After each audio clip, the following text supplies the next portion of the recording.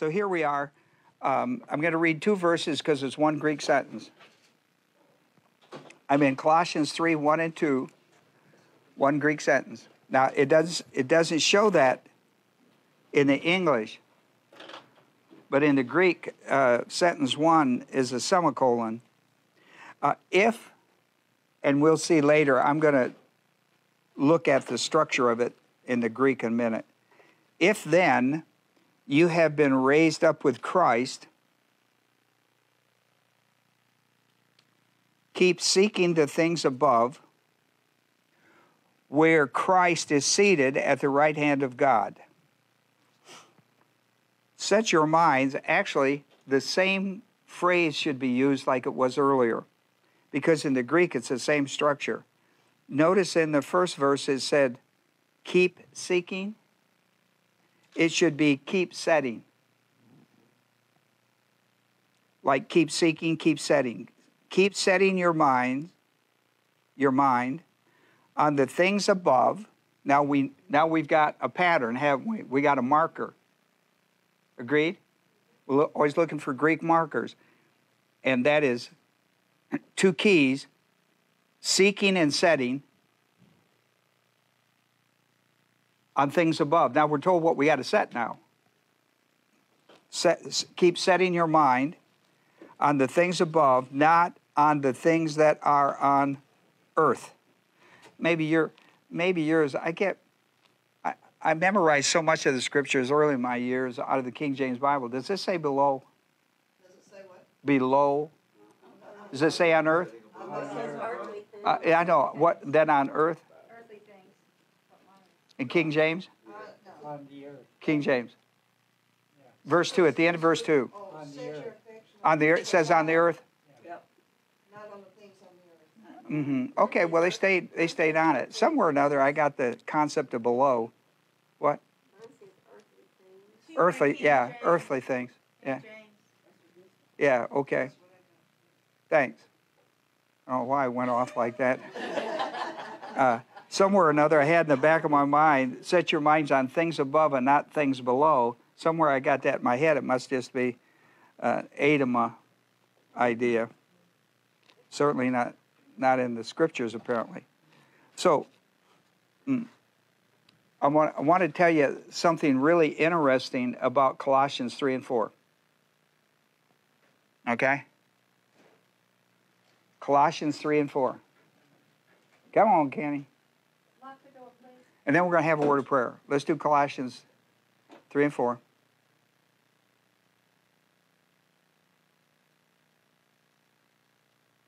There you go. Thank you, Kenny.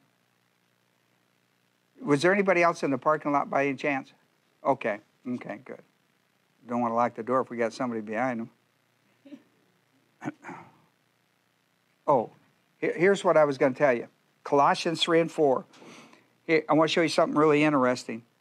On your paper, the second column, Colossians 3 and 4. This is really important because he sets off chapter 3 and 4 with setting your mind on things above and not things on the earth. And he's going to carry that idea through 2 chapters. And once you know that, that's really going to be helpful for you. What I did is I broke it down into 7 areas that Paul laid out. He says, now you need to apply this principle to these 7 areas. And he just listed some that they were having trouble in the church of Colossae, right? They're having trouble, so he's writing to correct some problems within that church structure on it. And so, look, he says 1 is the Christian way of life. That's the first 11 verses. And then church, then marriage, then family, then employees, then employer, and ministry. And when you understand how he laid these 2 chapters out in the book of Colossians, it's very helpful to understand the 2 verses I'm just going to teach you, because they apply to all of these. In other words, anytime you go into one of these areas, you carry verses 3, chapter 3, verses 1 and 2 with you. That kind of sets these things up kind of important to us. Now, that's based on having studied the book of Colossians, see? So, let's have a word of prayer.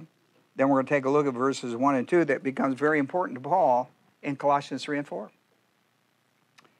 I give you a moment of silence as a believer priest to think seriously about classroom etiquette. We're going to study the Bible. It's a spiritual book for spiritual people, for spiritual living. You can't do this in carnality. You can't study it. You can't learn it. You can't apply it in carnality.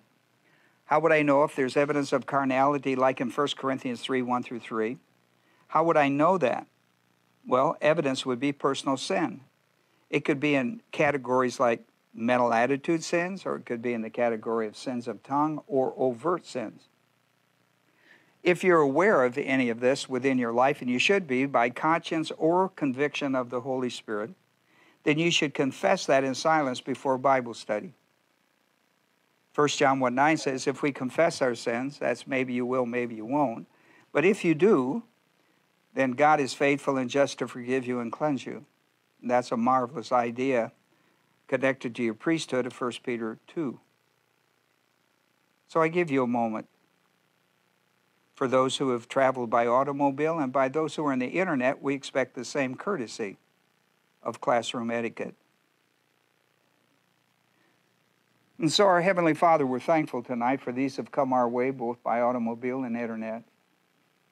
I pray, Father, the Holy Spirit would minister the truth of the Word of God within our souls as we look at Colossians 3, 1 and 2 and try to work this out within our life to understand the importance of it. As Paul said, this doctrinal principle is important to almost, in fact, he would say, every area of your life. And he mentioned 7 of them in Colossians 3 and 4. We're going to look at this in regard to marriage. We're going to look at a case study next week in the life of Jacob. But tonight, Father, we pray the Holy Spirit would minister the foundational structure of the doctrine that's behind set in our mind. In fact, he says, keep seeking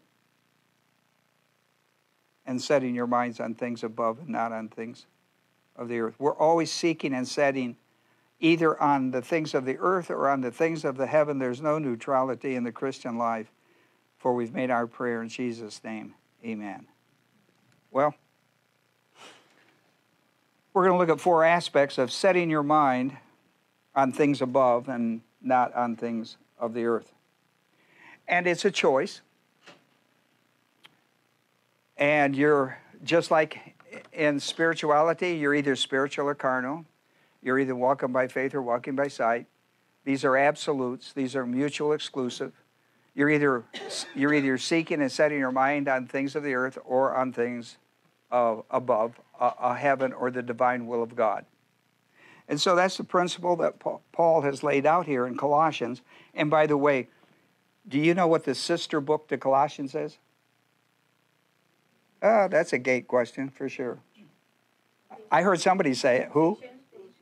Ephesians. Ephesians is the sister book to the book of Colossians. So when you're in one or the other, you're going to get additional information from one or the other. And tonight I'm going to be swapping back and forth. Because Ephesians 4 is equivalent to Colossians 3. They just discuss it a little bit differently within their congregation, as you often do with doctrine. So we're going to look at this. We're going to look at this contrast. This mutual exclusive, and Paul says this is going to apply to every area of your life. And he mentioned 7 that were affecting the church at Colossae.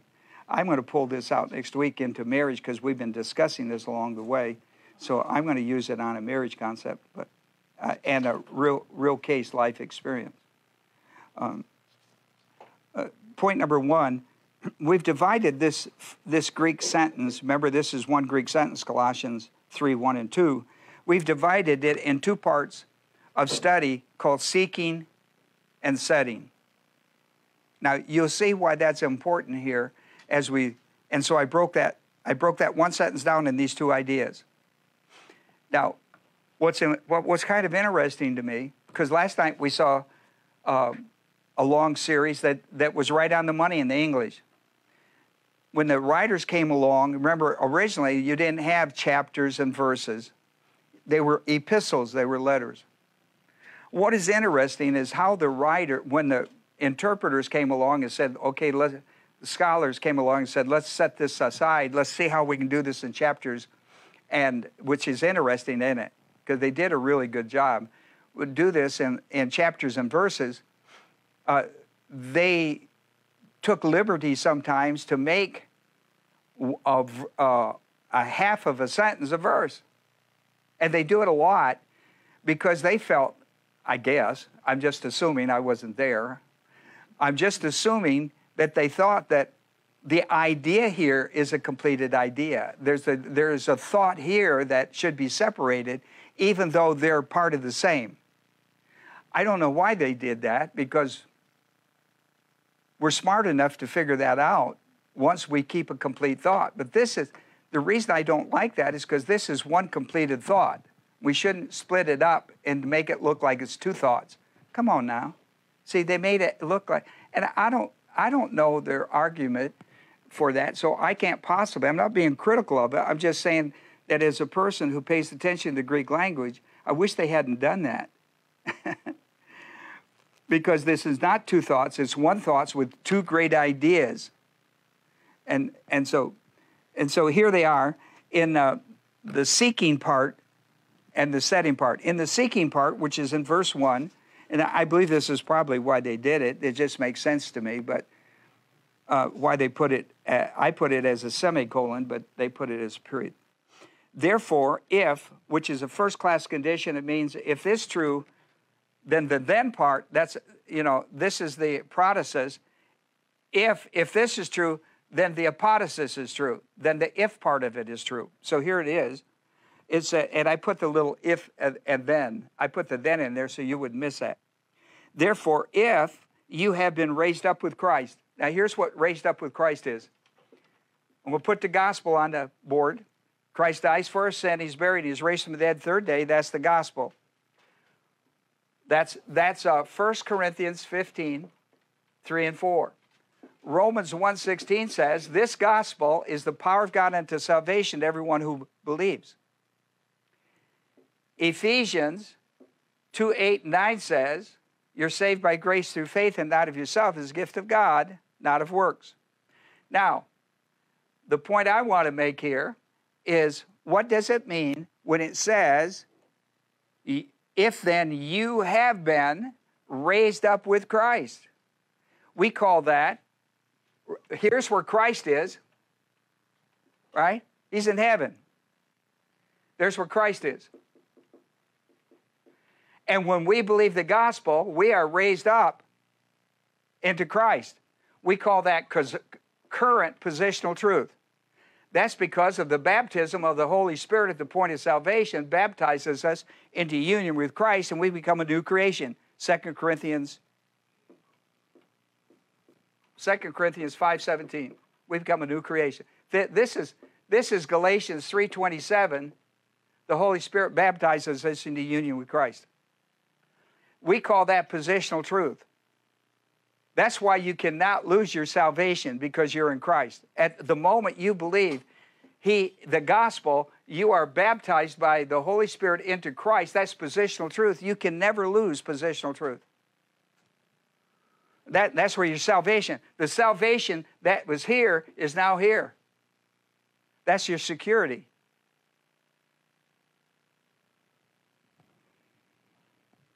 That's a powerful idea. That's how Paul started this thing out. He started out, if this is true, and it is, if you believe the gospel, you are baptized, because we live under the new covenant, you are baptized by the Holy Spirit into Christ. If you're into Christ, you see, that's where he starts. If this is true, see, this is the if part. If that's true, if part A is true, then part B is true. That's a first-class condition in the Greek.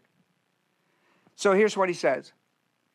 If you have been raised up with Christ, and you have been if you believe the gospel. It's not something you do. You didn't get saved. You don't get. This is all part of the program of one of 50 things. And if, that's point A, part A. Then, here's what he says. If this is true, now he speaks to you personally. He speaks to you personally as a church-age believer. Now he speaks to you personally. Well, he did it up here with you, and he came back to the you.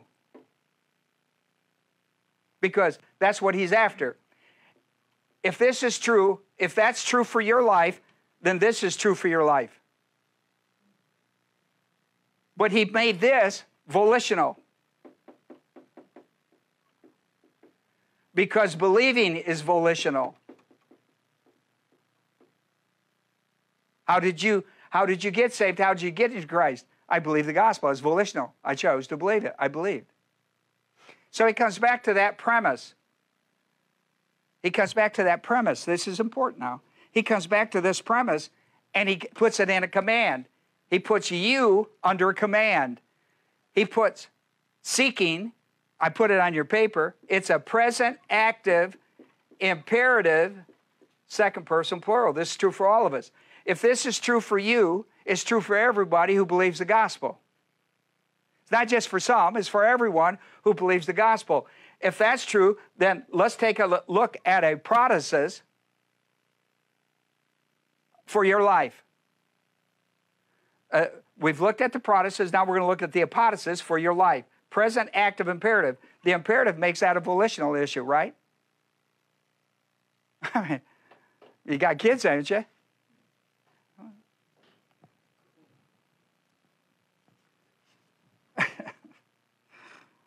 All right, I mean, you don't have to, I don't even have to talk any more than that if you had kids. Everybody's had kids know this. Then keep seeking, zeteo, present tense is continuous action, active voice is volition, imperative is command. Second person plural includes everybody who is in the if you believe the gospel of Jesus Christ, you're in position in Christ, you've been raised up with Christ. Now, but listen, that's where you are positionally, but here's where you are experientially. You're still down here on earth. So he can command you something. I mean, we're boots on the field. He's now issued a command to boots on the field. You understand that term? We're not in the stands. We're on the field. We're playing ball. Boots on the field is because of Ephesians, the 6th chapter, put on the full armor of God and go to combat. That's why that's it. Now, so here's a command, keep seeking. Why is the word keep there? Because it's a present tense. Continuously do this. And it's your responsibility to keep your boots on and stay in the warfare. You stay in the warfare until your mission is completed. Your mission is not completed any different than his. You're going to have to die to complete it. You understand? You walk this out to the end. That dying grace.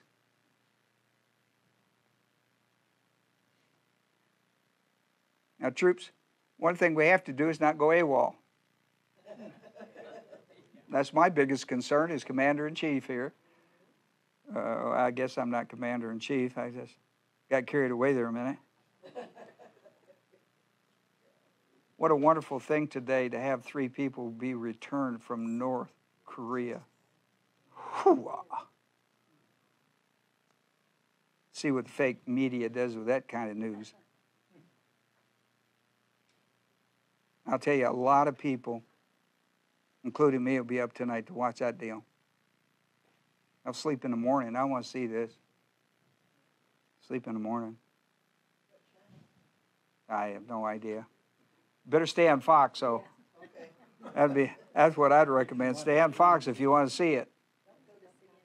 The commentators drive me nuts on the other channel, so I couldn't watch it anyhow.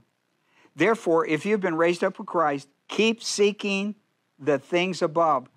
Therefore, where are we connected with things above? We've been raised up? So when we're talking about down here, setting your mind, seeking the things that are above, Where are you above? Right? You're in Christ. So what do you think these things are? They're the teachings of Christ, right? We live in the church age. These are categorical Bible doctrine of the church age. We live in the church age. This is a church age because of Acts 20:28. Christ died for the church. He shed his blood for the church. We is the church. We is the church. And so when you're down here and he commands you to keep seeking the things above, that's what he's talking about. He's talking about the teachings of Christ. Put on the full armor of God. Keep your boots on. Sleep with your boots on. Sleep with your weapon on your bedside. One of the first things in the military they teach you. You betcha.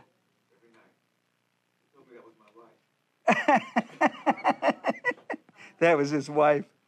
I understand that, but I've been there. I never had to sleep with a weapon, but I seen guys do it, and that's because they messed up with the weapon. I never did, but what were you in? I was a combat engineer. Army? United States Army. Okay, I was too. What year? Oh, that don't matter. Let's not go there. Therefore, if you've been raised up with Christ, then keep seeking the things above. Listen to that. Then he tells you, right? What's it say? What's it say? See, I went ahead of you just in case you were going to push back on me. What's the next part? Where Christ is. Okay? I could hear you. I could just see somebody pushing back on you. Where does he get that? So I thought I'd beat you, and I'd show. But there it is. Oh. Where Christ is, seated at the right hand of God the Father.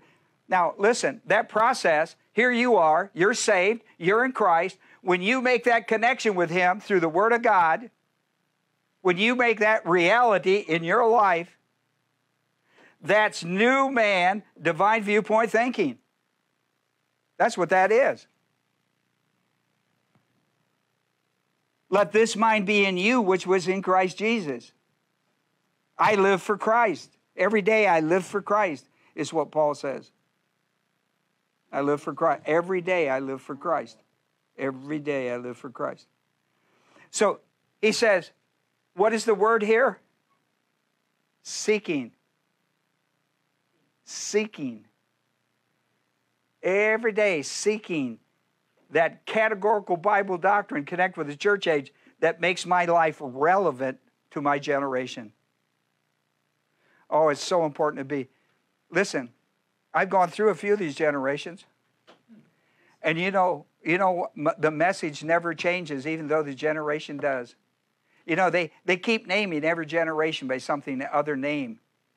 But you know, the church, that doesn't make a difference to us. We go out there and tell them the same thing because it works in every generation, in every civilization, in every nation of the world. Go out and tell them the truth. You don't have to match your word to fit their generation. You fit their generation to the word. I'm so happy for that. That's what happened in my life. And what happened in my life, nobody came and molded the Word of God around my goofiness. They said, step out of there, son, and join the real human race. Because you're not in the real human race yet. Boy, was that ever true. Well, and then, so seeking. See that word seeking? Always seeking. You know what that is? Listen, seeking is always learning. Daily, it's daily inhale, exhale of the Word of God. Daily. Daily inhale, exhale. Daily inhale, exhale. Some days, your life, you drive all the way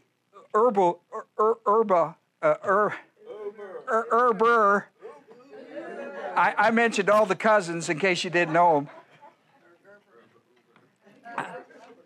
He drove all the way 12 of how many hours? 12 up and 12 back. 9 up, 9 back. All right, who's counting? Now, you know what he's doing? He drove all the way, dropped the guy off, and then now there's somebody who really loves Uber. Well, now, there's a day that's right? Exhale. Unless he's got earplugs coming home. I mean, you know, not earplugs, but headphones. Unless he's got that and listening tapes. Well, it's all exhale. It's talking on the way up and praying on the way back. We talked about Jesus, I promise you, I got that. There's a guy seeking. That's what I'm talking about. I'm talking about the seeking part. You know, always inhale, exhale of 2 Timothy 3:16. Always inhale, exhale. Some days it's heavy inhale, and some days it's heavy exhale, and sometimes you got a natural life. You know, a little bit of both. And it's all good in it. It's all good. You know, sometimes you're sitting in an emergency room, or sometimes you're on the emergency table. And it's exhale. And that's what we're talking about here in the seeking part. What are we seeking? We're seeking our relationship with Christ to be reality to our generation. And then he says setting. He says keep setting. Notice this, why it should be keep setting is because it too is a present active imperative. Do you see that? There's two present active imperatives, which means continuous action. I want you to keep seeking, and I want you to keep what? Setting. I want you to keep seeking. See, you got to seek in order to set. You see, you keep taking inhale. See, that's one thing, and you begin to grow. You grow in knowledge. The other part of this is the exhale, is where you actually see that thing work, and you go like, "Oh, God answers prayer. Oh, God is faithful. Oh, God provides." You know, that's the reality of all this stuff we've learned. Oh, I shared the gospel, they got saved. Woo! I remember the first time I did that, I was like, it worked. I mean, who knew? Who knew? It worked. And so, see, that's part of inhale, exhale. When I inhaled, I got saved, but I didn't know. When I exhaled that information out and somebody else got saved, I went, whoa, I believe I got a hold of something here. Yeah? Uh-oh. Then when I actually got a member of my family to do it, I went, lights out. This is, my family would have they never followed anything I said. How smart they were. So I know something different had happened. Keep setting your what? Your clock. Your husband, your wife, your kids, right? Your work. Keep setting your what? Mind. Mind is only over matter when it matters that it's connected with Christ. Mind over matter is just another futile chase. That's willpower, and willpower gets you more trouble than any power in the world. At least that was true in my life.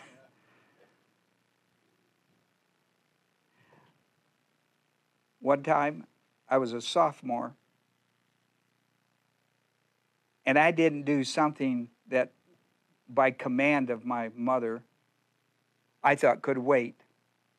Something like make your bed before you go to school. I mean, it was something trite in my world. Trite in my world.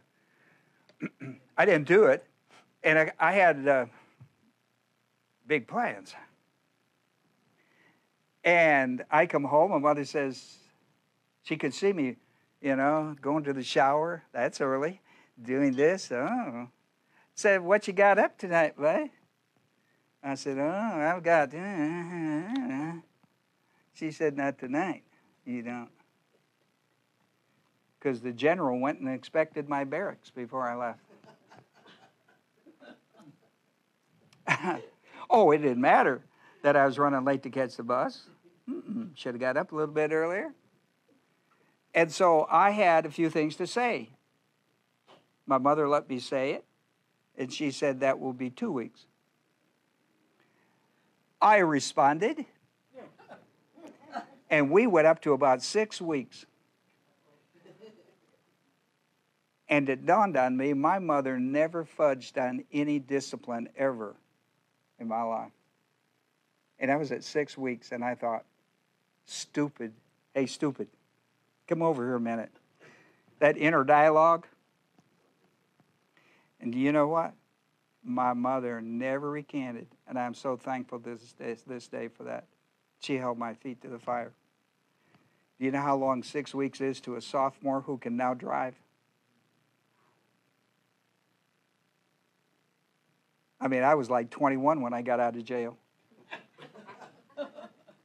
What a lesson I learned. It's a wonderful lesson, I can tell you. It wasn't then, though.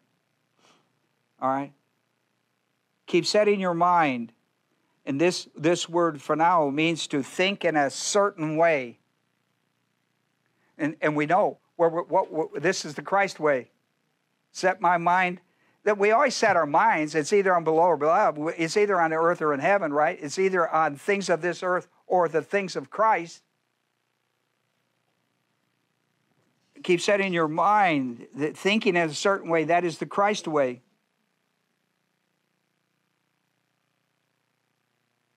He's going to talk about this in verse 10 and 11 anyhow, but that's new man divine viewpoint thinking, people. Setting your mind on things above is the things of Christ, not on the things of the earth. And I gave you scriptures right out of that. The present imperatives, these two present imperatives of keep seeking and keep setting, bring us to a commitment because they're imperatives. Bring us to a commitment to consistent spiritual growth maturity. Inhale, exhale, inhale, exhale, inhale, exhale. Under the ministry of the Holy Spirit. Always that. Listen, these are dynamics. You can walk in the Spirit or you can walk in the flesh. You can't walk in both. You can walk by faith, you can walk in sight, but you can't walk by both. You understand? You can walk in the ways of Christ, you can walk in the ways of the world. You can't do them both. And it's a commitment you make. The imperative is a commitment you make.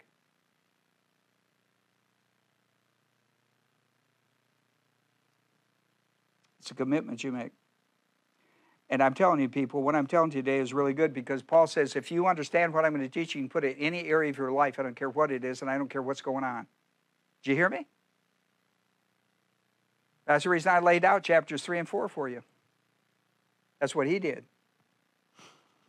The present imperatives are a commitment. And listen, because it's the present tense, listen to me now, it's a commitment of a daily choice you have to make. Every day you have to choose, will I walk in the Spirit or walk in the flesh? Will I walk by faith? Will I walk by sight? Will I walk in the mindset of Jesus Christ or will I walk in the mindset of the world? Every day. Every day. Every day. You can't set it for the week. You know, your alarm clock, if you go to work, you set it for a certain time. You get up every day, go to work. This thing, it's already, you got to make a commitment. This is how you walk. This is the way you walk it out in this world. It's a daily choice, positive or negative. I love 2 Corinthians 4:16 because it said, listen, I don't care if you're aging, it's still the daily renewal that's important, right? It's that inner man that's being renewed daily. The outer man, you look at it and go, what you ought to say is, listen, I've had a good life. When I look in the mirror, I don't look at my age. I look at my good life. I've had a wonderful, wonderful life. But I'll tell you, I didn't until I met Christ. I was a stormtrooper. Yet it took a mother like I had to keep me in line. And I tried to smooth her every way it could be. And my mother always held to it. I knew it. My mother, when I was a little boy, convinced me, listen, she said, I'm going to spank you. And I said, well, you have to catch me. And she never ran. She said, well, I'll tell you how it works, son. Here's how it works, Ronnie. I'll get you tonight when you're asleep. I come on back because my mother would have got me that night while I was asleep. I didn't know how she'd get me, so I thought I'd go ahead and take it while I had my eyes open. I'm so thankful for that woman. Now, she'd go to prison today. Oh, yeah, they'd throw my mother in jail today and let me become a hellion. I know it's hard to believe, but I'm not one. The present imperatives of keeping and seeking are continuous commitments of a daily choice. It is seeking of the knowledge of the directive will of God coming down from the Commander-in-Chief, the Lord Jesus Christ. The setting of one's own will, taking the directive will of God over your own will, is where new man divine viewpoint thinking is. Every day, buddy. Every day. You know what? Devil gets up early. I don't know that he ever sleeps, to tell you the truth. He ain't got any time to sleep because he knows where he's headed. Point number 2. In Ephesians, I want you to go to Ephesians a moment. I taught this up at the ladies' conference.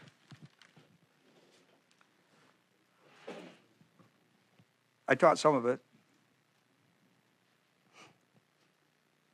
I was really leery of doing this, but God wouldn't. I wrote 3 different lessons, and he made me come back to it, so I stayed with it.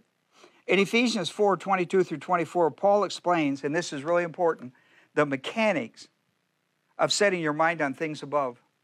Now, when you're seeking in the imperative and when you're setting in the imperative, that's new man divine viewpoint thinking. And Colossians and Ephesians both talk about new man and old man. And he's talking to Christians like he is here. Paul uses 3 infinitives to teach the mechanics in reference to your former manner of life. Look at verse 22. He says, in reference to your former manner of life. See verse 2. Are you in Ephesians? Yeah. All right. Ephesians 4:22. That in reference to your former manner of life. Now, notice 3 imperatives. And I laid it out because this is where the whole message is. This is what people miss, not paying attention. Lay aside. That's an aorist middle infinitive. The aorist is a point in time. Whenever this problem comes up, this is how you have to deal with it. Old man. Whenever the old man comes up and you have to deal with it, this is how you deal with it. All right? Lay aside what? The old man. He's talking to Christians. Which, and that's very important. I can't tell you how important that little word which is. Which. Which is being corrupted. That's a destructive mechanism, which is being corrupted in accordance with the lust of deceit. That CD by that is cosmos diabolicus. Who's in charge of the lust of deceit? Who is the great deceiver of the world that would attack Christians? It's Satan. Ephesians 4:27 tells you, do not give the devil an opportunity or a foothold in your life. Don't let him stick his toe in the door where you can't shut it. You just pull the door back like my mother would and said, I would suggest you move your foot or you'll go to the emergency room. Boom. All right? So he's always got his toe in your door. He needs to understand that you'll break that big toe off. If I have to, I'll go get a saw. Get your toe out of my door. But it's your volitional choice. Give him no opportunity in your life. Give him none. That's Ephesians 4:27. And then in 2 Corinthians 11:3, we have a case study. It's Eve. What got Eve? She even says it. She gives her testimony to it. The devil. Now, he doesn't make you do it. The devil made me do it, you know. Remember that? It used to be back in the 70s. You remember he had this. What? Yeah. The devil made me do it. Remember that? Devil made me. But there is a truth in that. But he doesn't make you do it. Right? It's a choice you make. But that's cosmos diabolicus. That's cosmos. So here's an old man. Here's old man. What's that? That's the way you're thinking according to your former way of life. You've got some habits, some patterns in there that disrupt the will of God working in your life. Well, when it does disrupt the working in there, then what you've got is cosmos diabolicus. He's got you working on his program as a believer. And we call that, now you see the connection? Listen, here, everybody has an old man because you have a former way of life. Okay? How does cosmos diabolicus get attached to that? You understand that? It's called the lust of deceit. Okay? That's buying into his program. See, he runs the earthly program. Jesus runs the heavenly program. Jesus is trying to get the heavenly program down to earth because that's where victory is. And a believer has an old man. He has it after salvation just as he has it before salvation. Okay? But it doesn't. When you can always tell when cosmos diabolicus is attached to it because it's called the lust of deceit.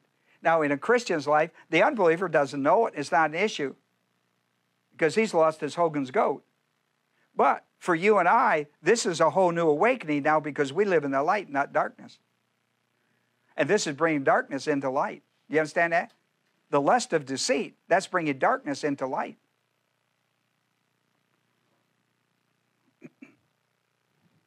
Then in verse 23, he says, be renewed in the spirit of your mind. Notice something. That's a present passive infinitive. I'm going to hold that. I want you to go to the next point. Here's verse 24. Put on. He's talking to Christians. Put on the new man, and there's another which. See, these whiches are important. Here's the old man. Watch out. You got an old man. You still have an old man. You're going to have it because it's part of your flesh. You're going to have it till you die. Okay? What you've got to be aware of is cosmos diabolicus. It's the enemy. He touches your old man just like he touches the flesh, the sin nature, temptation. This is what he's working. He's working on he's working your mind. You see, what's he after? Your mind. What is the Lord after? Your mind. He's after your mind. So be careful that you don't get hooked up into cosmos diabolicus thinking, because that's how you get it attached to old man. Now, how you detach him and how you beat the old man is put off. Put off, lay aside, put off the old man, put off the cosmic system. Now, you can't put off the old man in the sense of getting rid of it, but you're putting off the way he's thinking, especially when it gets into cosmos diabolicus, because you're in a danger zone. You're in a danger zone. Oh, jeez. Matthew, this famous passage of Matthew 16, 21 through 23 is Peter. Listen to me. Here's Peter, right? Top disciple, has been with Jesus right from the start, right? Top disciple, one of the three pillars of the church. Here he is.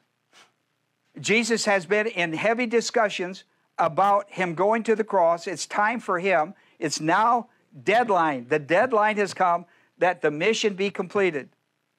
All the training's over. Now we're on a mission. And so he's preparing his disciples for the mission. He says to them, I'm going to Jerusalem. I'm going to be arrested. I'm going to be tried. I'm going to be convicted as an enemy of the state. They're going to kill me. They're going to crucify me. They're going to bury me. And on the third day, I'm going to rise from the dead. Peter says, enough of that foolishness. Enough of it. You have no idea how depressing you've got the disciples. They are beside themselves. You've got to quit talking this morbid way. We are looking for a kingdom and a king to come. Kingdom come. So,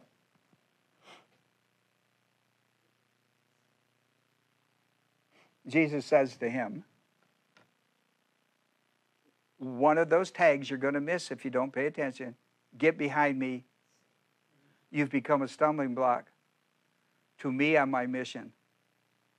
And it's a mission you should be with me on. This is not a mission alone. That's why I picked all of you. I'm the only one that's going to die, but the rest of you have to stay with the mission with you. How many male disciples showed up at the mission? How many? One. John. You know the rest of them? Women. God bless you, women. One guy. And did you know that he had an appointment? Listen, just think. Jesus spoke a mission right into his heart, didn't he, from the cross? Oh, yes. That's a Mother's Day. Gave him the mother. Listen, just think if the other 11 been there, what Jesus might have said to them. I mean, where you are and what you do is important, people. You need to be on top of your game all the time. That's why it's daily. That's why it's in the imperative present tense of seeking and setting. Because every day you have this opportunity to be in the right place at the right time for God to teach you something so gigantic you wouldn't want to ever miss it. 11 disciples missed an enormous blessing by not being there. He had called them to follow the mission. One guy showed up. And boy, did he get rewarded.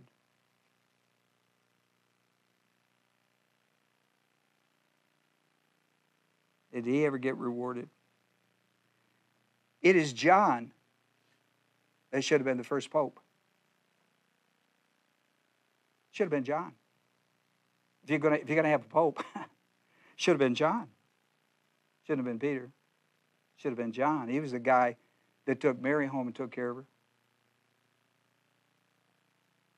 Just saying. You know, if you're going to stay true to the Scriptures, stay true to them. Put on the new man, which, notice this, which, in the likeness of God. So we're showing how new man's what connects to new man? Watch this now. New man, in the likeness of God, has been created, watch this now, in righteousness and holiness of the truth. And there is divine viewpoint. It is when divine viewpoint gets created through righteousness and holiness in the life of a believer through the divine truth that the new man, born again at the cross, is able to put on divine viewpoint thinking. See those two important whiches?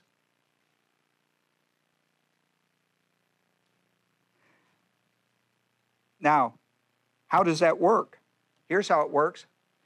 I'm told to take off old man, cosmos diabolicus, right? The old man which is, right? The old man which is, you know, the which. Okay? You got to take it off and you got to set aside the old man. You got to take the old man. You got to take the cosmic, the CD, the cosmic diet. You got to take it off, the old man, right? You got to put on the divine viewpoint thinking on the new man. And you do that by the renewing of your mind. I want to show you something now. See the taking off? Aorist tense. See the putting on? Aorist tense. That's a point in time when it's needed, right? When it's in conflict with the will of God, when it's in conflict. Look down at new man. It's an aorist tense. When you've got to take off something, you got to put on something. And listen, it's a pattern. Look, here you are, carnal. You're indwelt by the Holy Spirit, but carnal. You're carnal because you're walking in the flesh. Galatians 5:16, walk in the Spirit, you will not fulfill the desires of the flesh, which we studied in James 1:14 and 15, which is personal sin. That's how you know it. That's how the results is. You confess your sin to get out of carnality just to get back to the Holy Spirit. The point is you should have walked in the Spirit and you would not have got in that mess. Hello? That's divine viewpoint. So, if I'm carnal, I haven't committed a sin, I confess it. Here's what he wants you to learn to do. Unplug and plug up. Before you ever get to the sin part, that's taking care of the sin. It's not taking care of the source. Confession of sin takes care of the sin. It doesn't take care of the source. He wants you to take care of the source. The source was a sin nature, lust that you gave into, gratified, and turned into personal sin. Agreed? So, the next time I'm tempted, right, what do? Listen, I I get into my head, I get straight into the ministry of the Holy Spirit. If I get carried away and enticed, now I'm in danger zone, the red flag's up. I've got to really get uptight with the Holy Spirit. Do you understand? Because I'm in a danger zone now. I've really got to be on the alert. Right? I must never conceive, because if I conceive, then I give birth to sin, and sin gives birth to death. So I've got to learn. Listen, confession of sin is a wonderful thing, because it brings me back to where I fell out of. But listen, I got to learn to stay in the boat. I got to learn to stay in the boat. Stop falling over all the time. I got to stay in the boat. Got to stay in the boat. And the same thing is, I got to walk by faith, not by sight. I got to walk by, listen, these are all imperatives. Walk in the Spirit, imperative. Walk by faith, imperative. Here, imperative, imperative, imperative. These are imperative to your life. They're imperative to your life. You're never going to reach spiritual maturity. You're never going to find out all this creative, powerful, wonderful stuff that God created for your life. You're going to go through this whole life and you're just blindfolded. You're blindfolded. You can't do that. You've got to learn. You've got to be consistent to make the good choices. Make good choices. Make good choices. We tell it to our kids and then deny it in our own self. Put on. Be renewed. Where? Watch this now. Where's the warfare? What's he tell you to restore? What's he tell you to renew? In the spirit of the mind. In the spirit of the mind. See, that's what Paul said in Romans, the 13th chapter, verse 14, when he says, make no provisions for the flesh. That word provision is the word forethought. Pronoia. Listen, look at the bottom of your paper. Your mind can be a mind field, M-I-N-E, or a ministry field. Your mind. And listen, the devil knows this if you don't. Let me tell you, he toys and plays with your mind all the time. You got to learn how to beat him. You got to learn how to beat him. You walk in the power of the Spirit, not in the flesh. You walk by faith, not by sight. You walk, right? You walk by seeking and setting your mind on things above, not things here. That's how you beat it. You don't let your mind get you in trouble. It's a minefield. Turn it into a ministry field. Now, 3 questions. Now I have to close. I'm not going to get the rest of this. Aren't you happy? I can't get the rest of this. I want to close with 3 questions. And the rest of this you can study on your own. Did you notice that Cosmos Diabolicus, the CD, is attached to O man by the lust of deceit? Did you notice that?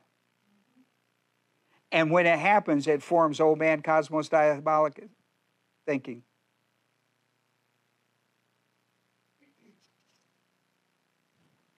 Number 2, did you notice that divine viewpoint is attached to new man by righteous and holiness of the truth, divine viewpoint?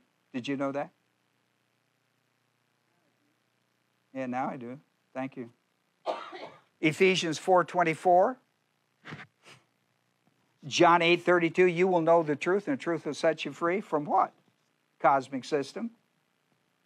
John 14:6, Jesus said, I am the way, the what? The truth and the life.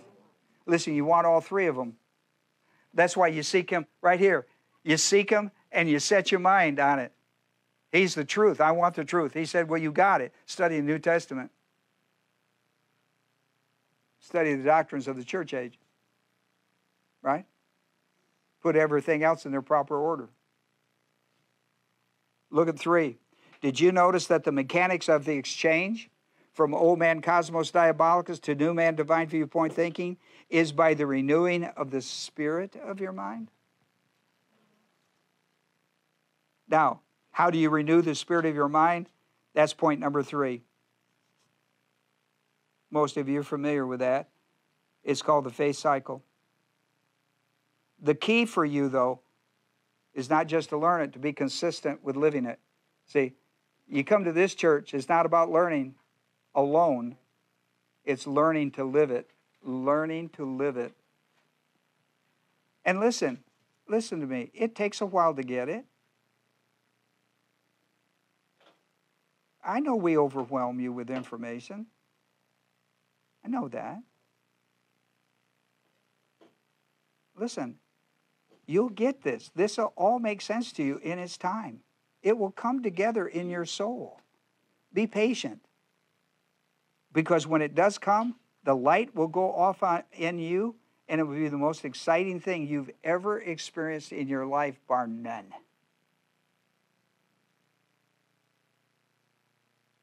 Then point 4, seeking and setting your mind on new man, divine viewpoint thinking is called transformation. This whole business right here, this exchange right here, seeking and setting, that whole principle on a daily deal, when that starts to work in your life on a daily deal and not once in a while, not until you just fall in a mud hole and can't get out. When that starts working under all conditions, good condition, bad condition, whatever, when that starts working, then you've got what's going on. It's called transformation. Because the word itself is made up of 2 Greek words, which means to change the form of something. It means to change the form. It means breaking old patterns of thinking and behaving and replacing them with new ones. That's an exchange of old man, cosmos, die. The old pattern is in conflict with the things that you've learned that God wants you to do. That's how you know it's cosmos diabolicus. And divine viewpoint is when it operates, you know it's there because now you've overcome bad habits, bad everything in your life, and you're okay about it. I mean, gosh, I can't believe it. When did that thing actually happen? Well, you just grew into a whole complete changeover. It's not like lightning. It's a processing. And it's a magnificent process. It's a magnificent process. When you can see yourself, when you can see the transformation working in your own life of breaking bad habits and old habits and patterns in your life, when you can begin to see them break loose and dissolve in your life and you just have this better attitude and everything, I mean, it's an amazing experience. It's an amazing experience to be calm in the midst of a storm and just believe it's okay, rather than panicking and falling apart. And it's just, there's something in your soul that just goes like, it's okay. I mean, God's got a hold of every bit of this. Just walk it out. Do not be conformed to the world, but be transformed, Romans 12:2. He's talking about don't be conformed to this world. That's old man, cosmos, diabolicus. Be transformed. That's new man, divine viewpoint thinking. Well, how? He says, by the renewing of your what? Mind. Is this brain surgery? Well, in some ways, isn't it? Brain surgery. All right, well, I've gone as far as I can go tonight. Thank you. And next week, I'm going to take a case study out of Jacob's life in marriage, and we're going to walk this principle out in his life so that you can see the dynamics of it. And listen, you'll see how tough sometimes it is to take off the old and put on the new. And sometimes you're not willing to do it. And then you're going to pay consequences for it. You're not willing to do it. So we're going to study that next week. So be sure to come back next week. And especially those who are visiting with us by the internet, come back next week and I'll show you how this works out in a case study out of the Word of God. Father, we're thankful for these that have come our way tonight by automobile and internet. We pray the Holy Spirit would minister the truth of this lesson. It will take some study. William says about 10 times. You study this thing hear it about 10 times, somewhere around there, and it starts to click. I do understand that. Gosh, I don't know how many times I've heard it. What I hear today is not so much the principles that I've heard over and over. What I hear is the importance of doing this consistently, daily, making right choices, That's where I am today. It's not on the learning curve, it's on the living curve. And I'm thankful for that growth period that moved me from there. But we have others that are in the learning curve, and I pray for that. Many who have dropped in and visiting with us, we pray for that. If you're in the Birmingham area, we would encourage you to come and be with us in our class studies. I know it's more convenient for you to sit and do other things, but we would love to have you come and be part of the dynamics of forsake not the assembling of yourselves together, and see the dynamics of friendships of people who are in the same page of mindset with the Lord. And we would encourage that just for Bible study with us on Tuesdays, Wednesdays, and of course on Sunday. For we've made our prayer in Jesus' name. Amen.